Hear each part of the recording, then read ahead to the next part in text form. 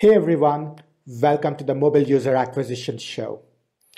In the Mobile User Acquisition Show, we talk about how to use mobile user acquisition strategies to grow your app quickly and capital efficiently. The Mobile User Acquisition Show is presented by me, Shamant Rao, mobile growth leader and founder and CEO of the mobile growth consulting firm Rocketship HQ. Each episode includes strategies, tips, and pointers from the leading edge of mobile user acquisition that you can use to unlock tremendous growth for your app in a sustainable and capital efficient manner. Our guest today is Beth Gilmore. Beth is a marketing consultant and founder at the new department. Beth has an incredible wealth of experience in the programmatic space from her work as the head of commercial partnerships at MoPub. In today's conversation, Beth shares some fascinating insights about how many levers marketers have available to them in order to unpack their programmatic performance. This is so powerful if marketers are savvy enough to dive deep enough to understand what happens under the hood of what can often appear to be a very opaque black box. From knowing what happens even before an ad is shown, to being able to influence where in a publisher's inventory an ad is shown, there's so much possibility that this conversation highlights for advertisers, and I'm excited to uncover so much goodness in today's interview. I'm very excited to welcome Beth Gilmore, founder of the new department, to the Mobile User Acquisition Show. Beth, welcome to the show. Thank you. I'm excited to be here. Yeah, I'm excited to have you because we've worked together, and I've certainly seen the sheer depth of insight you have around all things programmatic. You really are able to get into the weeds and really understand the nuts and bolts of how every bit of how the programmatic ecosystem works. And I'm excited to dive into a lot of that with you today. Yeah, I think marketers really only see a certain level that happens with programmatic, and usually what a DSP shares with them. And so it's always good to lift a veil for marketers to see what's really happening on the back end at an exchange level. Yeah. And, a lot of people say, oh, programmatic is a black box. And seen in a certain light, that's true. But as my conversations with you have shown, that's not entirely true at all. No, I mean, I've always been a huge fan of programmatic because the framework is all about transacting data, and there's so much data to drive smart advertising, and if that data is exposed and transparent, then it's not a black box, but it's really up to the players in the industry who share that data or not, who's helping create that black box like mantra, essentially. Indeed. So let's assume a marketer is working with a DSP, and let's assume, this marketer is savvy enough to really, take the veil off the black box, and, and they're like, look, let's work closely with the DSP to actually impact their performance. And this marketer notices, right, our performance isn't where it needs to be. So what are some of the areas that you would recommend this marketer investigate so as to troubleshoot their programmatic performance? Yeah, to give a little bit of context, each DSP will operate with an exchange through the OpenRTB spec. And this specification will provide hundreds of various data points to the DSP about the device, the app, the user. And if the marketer can have these really interesting in-depth conversations with their DSP about what parameters the DSP is taking into consideration with their exchange integrations and what data points they're not taking into consideration, and why aren't they taking those data points into consideration, and how do they weight those data points? So I think just really getting into the nitty-gritty of what data signals are driving the bidders' algorithms and how could that potentially be optimized. There's a DSP's overall bidder health. So coming from the exchange world, we would go through regular health checks with our DSP integrations to make sure that there was low latency, for example, because there could be instances when a DSP is bidding on an impression and that impression would drive an install for that marketer, but they ultimately lose the auction because they didn't bid within the allotted time frame that they needed to. Right. There are times when the bidder will send malformed bid responses and not send data back to the exchange in the protocol that they're supposed to. So they could lose out on bids from that. There are also various creative components that might not be known to the marketers. So usually with the video and interstitial and more rich formats, they will, if a bidder's bidding on inventory that has maybe low network connectivity or is in a geo that's not ideal to support the weight of that ad load, there's a lot of optimization that can even be done at the creative level on the back end that marketers might not know is happening in real time. Interesting. Go ahead. Yeah, please, not to interrupt. Go ahead. I mean, there's so many. It's really, I think what I would actually suggest to savvy performance marketers is to just go to the OpenRTB spec and learn what data points are in the spec and get a sense of what the integration with these exchanges looks like so that they can better have these informed conversations with their DSPs on how to optimize. Yeah, that is very interesting because there clearly are a lot of these data points which may have nothing to do with a marketer's marketing strategy. Totally. But right, if a bidder isn't bidding fast enough, that's an engineering problem, and it will absolutely impact marketing performance, even though it has nothing to do with, the performance marketer's strategy. That is so fascinating. And you did speak about some of the creative components. I'm curious if you could elaborate on that, because again, I think when I speak to a lot of marketers who advertise on programmatic, one of the aspects that does come up is that creatives really don't have that much of an impact. So can you speak to how some of the creative components influence bidder performance or programmatic performance? Yeah, and we've discussed this before, that an ad will have a life cycle between the DSP and when they bid and the inventory. So there could be a handful of events that the ad transacts across in this life cycle that requires it to successfully end up showing to the user. Yeah. And so it'll involve when the ad is loaded in the system, the marketer uploads the campaign and the creative, and then when the DSP bids with that creative into the programmatic auction, when they win the auction, then the ad is loaded potentially in the background of the app. Then when the user has time to see it, then the ad is shown. And so through that whole life cycle, there could be many reasons why it doesn't make it to show to the user.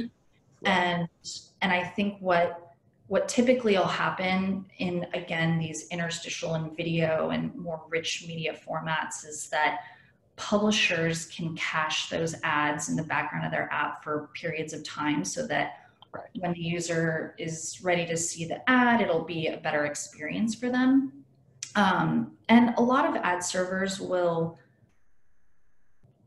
release the cache after a certain period of time, but sometimes publishers overestimate how long the user is going to be in the app. And so there are many times that a DSP will see a very high value impression bid on it, win it, but then the ad never clears and is never shown to the user. Right. So in those instances, it's really important to see where there's high win rates for certain subsets of inventory. Mm-hmm. And then if there are extremely high win rates with low clear rates, there could be an issue with the creative lifecycle or the SDK integration with the publisher, or a whole slew of things that you can then try to troubleshoot. Right, right. So, even if you're winning bids, you may not be actually getting the impression, right? And that could just be something to do with the publisher itself. Right? Mm-hmm. Yeah, and speaking of the publisher, or what can be broadly called the supply side of things, are there things a marketer can potentially do to make sure they are on the right kinds of supply and they're winning enough bids on the right kinds of supply? How should a marketer think about these? I think this is really where having historical performance data is key. And every marketer knowing that a certain app or a certain ad unit in a certain geo is driving higher performance for them, that means that they essentially should be spending a higher rate for that inventory. And I think what happens a lot of the time, DSP bidders will over-index on spending lower CPMs on high volumes of inventory, mm-hmm. and miss out on the higher performing creatives, for example, interstitials or videos in North American locations on new devices, because they're going to go to premium. And it's really up to the marketer to push on the DSPs to price accordingly and to not always go back to the lower CPMs that have a lower rate of conversion. Right, right. And, I imagine that's one way where if you leave everything to the algorithm, mm-hmm. you're just going to get the lowest CPM. Yep. Right. And you want to be, as a marketer, influencing the algorithm by essentially biasing it in favor of perhaps the supply sources that have worked well in the past, right? And or the users that have converted well in the past. Exactly. And having a test program where you really are able to see performance at an exchange level, at a publisher level, at an app level, at a creative level, at an ad unit level. I mean, there are apps that have a whole variety of different ad units within the content.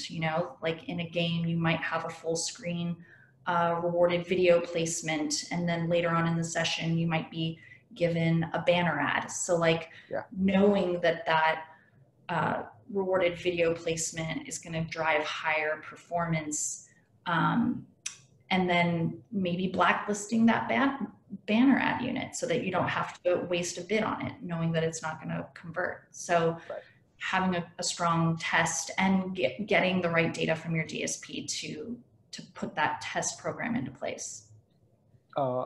That's interesting.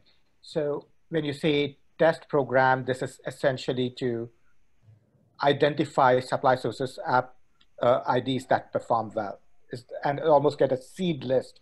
Is that a fair understanding of what you are recommending? Absolutely. Got it. And some marketers might have, questions about, if I share my supply sources, or particularly if I share device IDs, I will have privacy concerns or confidentiality concerns. How do you recommend thinking about this? I think as a marketer, you will only increase your performance dramatically if you share that data with your DSP. We'd like to think that every DSP's algorithms are extremely intelligent and can find those high converting users, but it's not always the case. And there's so much inventory out there that I think it's almost getting harder for the bidders to stay smart in the clutter and commoditized exchange world. And so If a marketer has first-party data and known users that convert, it's a really good idea to share that data with your DSP. And then, of course, you can work it out with them, whether they're allowed to use that data to better their platform or not. But yeah, you almost have to share that data to drive real performance. Yeah, certainly. And then I think highlighting on the user privacy policy perspective, and that is really having a conversation with your DSP to make sure that they have the proper support across their own system and all the various integrations that they have, and just asking them the hard questions to make sure that they're not going to get you in trouble, basically. Yeah. Shifting gears a little bit, when a marketer is buying on a DSP, does it matter as to where in the ad monetization waterfall of a publisher their ads are shown? And how might a marketer think about this and how it's going to impact their performance? Yeah, it absolutely will impact a campaign's performance based on what inventory set they're competing against within the publisher's waterfall stack. I think so typically publishers will be able to siphon off inventory based on high performing ad units, or its lower session within the user, depth, and they'll usually siphon the highest value inventory to direct sold advertiser clients.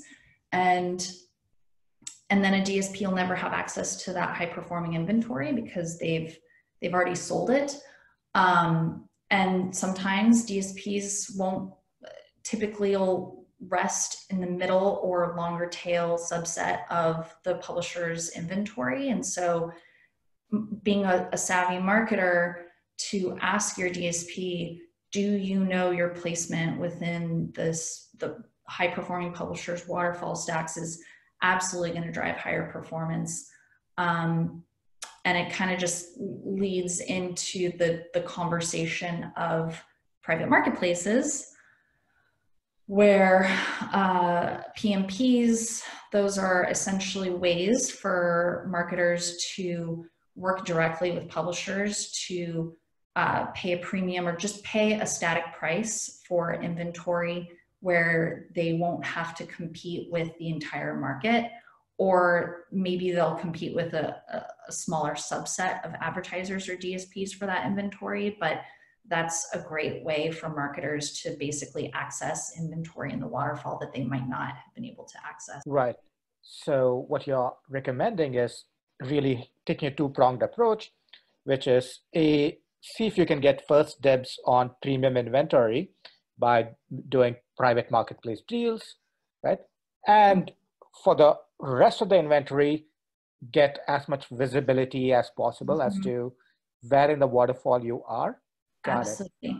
And there is this trend now in mobile where exchanges are supporting in-app bidding, advanced bidding, which is essentially trying to create one unified auction for all demand to compete at the same priority within the waterfall. But there are just so many publishers that have large teams dedicated to yield management and sales, and they'll always continue to have a more advanced, I guess you could say, waterfall, where there a lot of demand won't be able to compete for certain aspects of the inventory. Right. So you're saying there's never going to be a completely open marketplace.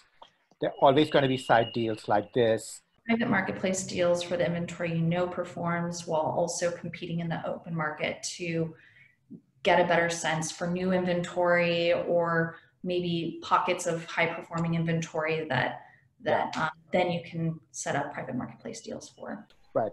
And when you were describing that, you spoke of high performing inventory, but also, and correct me if I got this wrong, but you spoke about users that were lower in the session. What does that mean? Can you speak to that?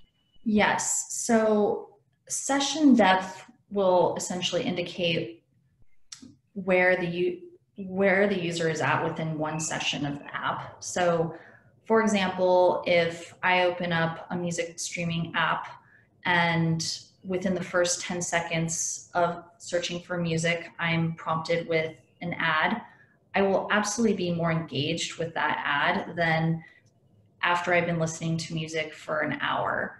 And so it's really important to be able to identify where in the session the user's at so that you can make sure that you're connecting with them throughout the right point in their session and attention span, essentially. Cool. Got it. That makes sense. Again, for our marketer who's working with a DSP, let's assume the DSP has past IDFAs and Android IDs of past campaigns, perhaps in that genre. I know you talked about our marketer offering their own device IDs, but what about historical device IDs that the DSP might have?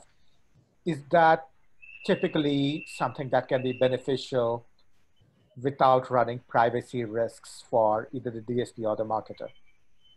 Absolutely. I mean, being able to combine historical with current known first-party behavioral data will not only increase the performance, but can be done in a way where you're complying with all the various policies in place. I mean, according to GDPR, if anyone hasn't given consent, then you cannot store and log their first party data for advertising purposes. And but if that user has, then that historical data is fair game. And right. Yeah, I think that's a very smart thing to do. Indeed, indeed. I think GDPR is a completely different beast, and Yeah. not to get into the weeds of that, but I certainly get what you're saying. Yeah, and again, for a marketer who's working with a DSP, are there forecasts that might be available for them to help plan better, either creative formats or source apps or even exchanges that they could use to make more informed decisions? Yeah, I'll be honest that I haven't really seen that many great forecasting tools out there for programmatic. And really, I think it's just hard for publishers themselves to forecast their own inventory. And there's so many different variables at play, like external factors out of their control or just, so I think forecasting has been hard for DSPs and exchanges to do, but there are, coming from the exchange world, there are very robust real-time analytics tools that show what's happening in the marketplace now. And DSPs should absolutely share exchange level data, app level, publisher, creative, geo, all the basics with their advertisers. And likewise, I know that if a marketer works with an exchange directly, there are a lot of times that exchange will be able to give the exchange level data to them as well. So there's definitely a lot of real-time data available to make those informed decisions for the future. Indeed, indeed. And as you said, while that data may not always be perfect, it's certainly better than flying blind. Yeah. And certainly from everything you've been telling us, Beth, working with programmatic and with exchanges and DSPs is far, far from being a black box. And I think for the smart marketers, I think it behooves them to be much better informed so they can make educated decisions. Yep, definitely. That's perhaps a good place for us to wrap up this conversation. Much like every time I speak to you, this has been incredibly instructive. So thank you so much for being on the Mobile User Acquisition Show. Thank you for having me. For more tips, pointers and strategies from the leading edge of mobile user acquisition, subscribe to our YouTube channel right here, or check out our blog, rocketship.hq.com/blog. Thank you.